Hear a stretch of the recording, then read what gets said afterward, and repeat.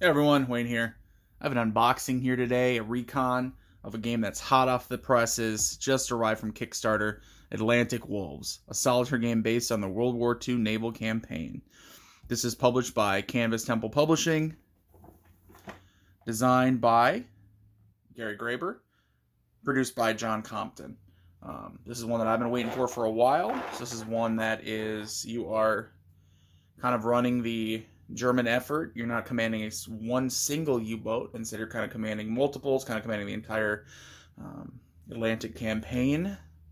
And allegedly, I've never played. I think it's based on a game called Battle of the Atlantic, I believe. But it's apparently pretty simple. Yet it has a lot of good gameplay, a lot of replayability. So I was excited for this one. Let's go ahead and check it out here.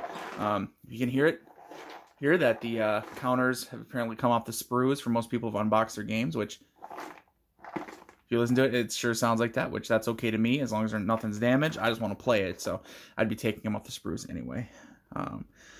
Decently heavy box here. Atlantic Wolves. Some have called it the most crucial campaign of the Second World War. It was not fought on the ground with tanks and artillery. It was the Battle of the Atlantic, pitting the German wolf packs versus the Allied convoy system. Atlantic Wolves is a solitaire-based game. Solitaire game based on this important World War II naval campaign. It covers a decisive part of the campaign, August 1942 to May 1943.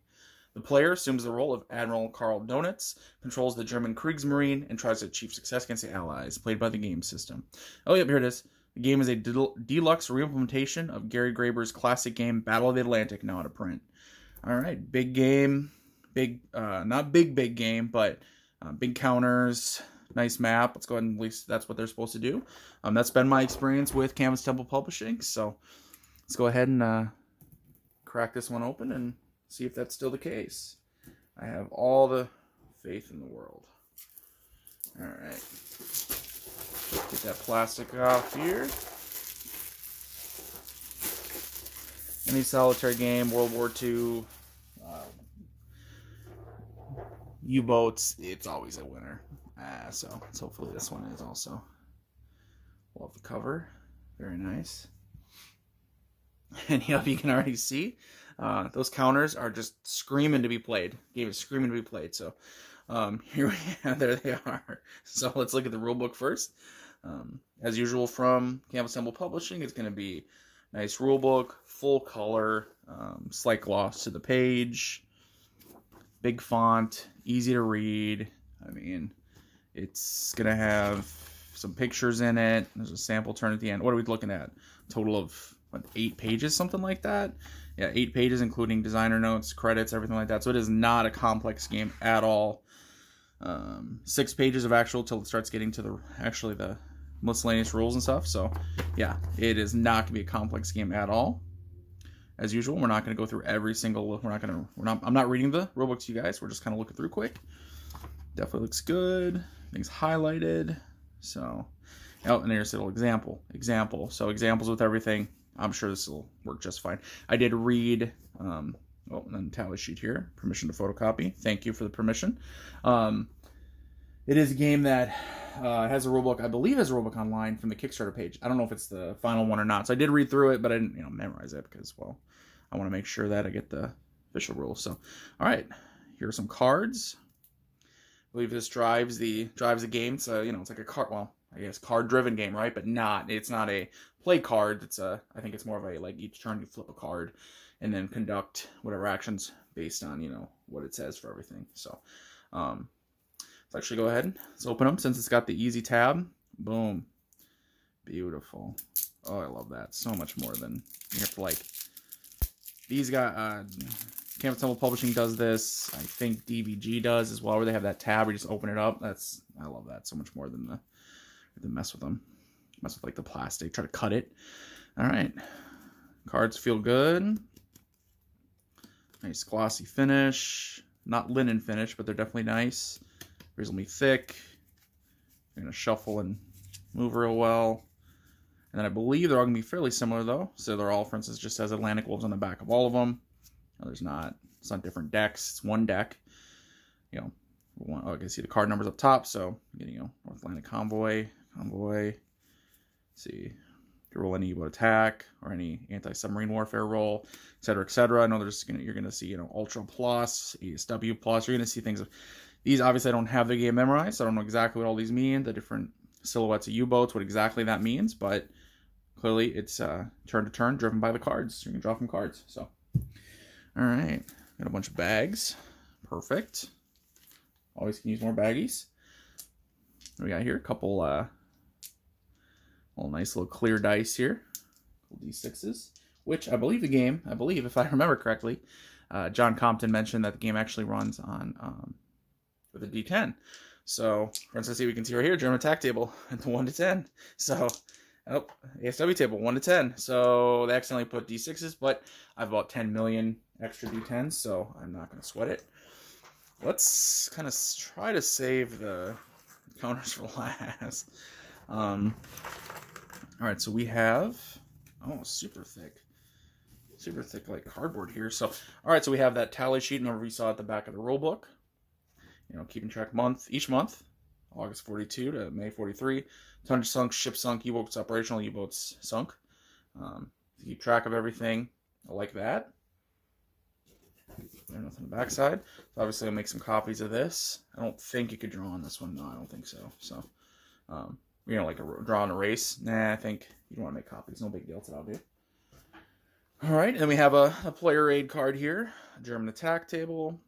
Again, yep, so 1d10, ASW, anti-submarine warfare table, I assume. Hit table, rolls. All right. Okay.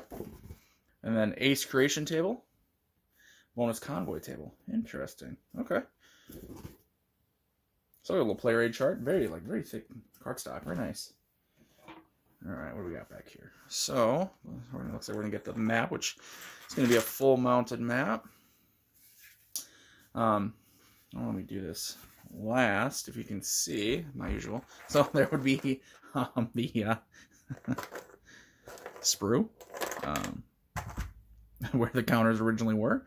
So you can see Axis here, red, and then Allies more of this, I don't know what we call this, tan, gold, khaki, whatever you want to call it. Interesting, double-sided, yeah, okay. Joke's over.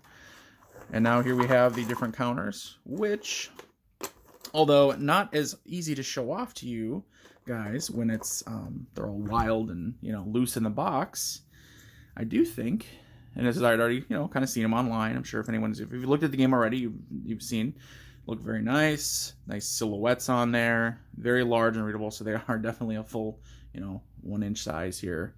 I think my light's a little bit glare. Sorry about that, guys. I'm trying to adjust it a little bit. Move around my lights. I was doing some filming earlier, so hopefully you guys can see without too much glare. No, there's a lot of glare. My apologies. Sorry, everybody. A little better there.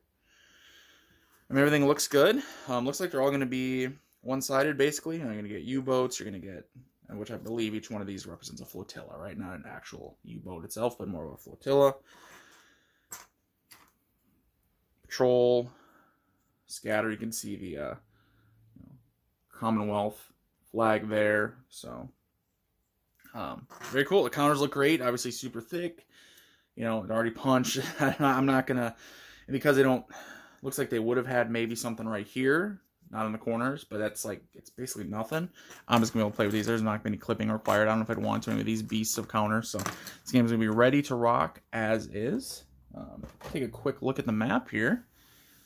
So it is, as you can see, fully mounted, and it is the good mount. It is the, I mean, they're all pretty good. Once you have it mounted, you're pretty good. But this is the, as you can tell, you know, the black where it's wrapped, very thick, you know, banded edge, wrapped edge, whatever you want to call it. Let's get it right side up, and boom, perfect.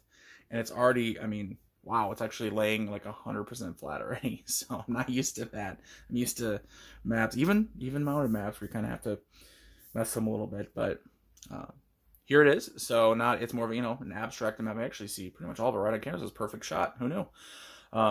You can see everything as is. So it's, you know, an abstracted map, right? You're going to have really, you can see, you know, Europe, England, East Coast United States, Canada, West Coast North Africa here. So you're going to see the different holding boxes, right? African coast, eastern seaboard, mid-Atlantic, North Atlantic, big one, etc. And you're going to be putting your counters out. You know, you're going to be being attacked. Air patrols, you can see convoys, escorts, and you're attacking the convoys. Where you want to put your U-boat flotillas, etc., etc. So very simple, I think. I believe it's simple game, but looks good. I like how the map looks a lot. Graphics. Pulse, Stuffault, Paul, good job. I think the game looks really good. I don't know if you just did the counters and the map, or just the map, or whatever. I don't know for sure. Either way, I think it looks really good.